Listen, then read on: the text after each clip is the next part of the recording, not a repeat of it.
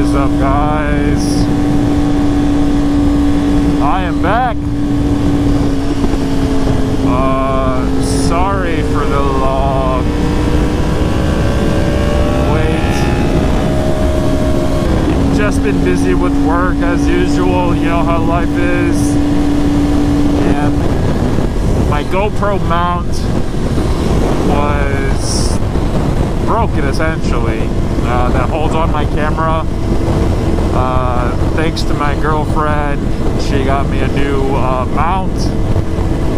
So yeah, everybody thank my girlfriend for my new mount. It's you know how GoPro has those like little connector pieces, right? And they're like made out of plastic.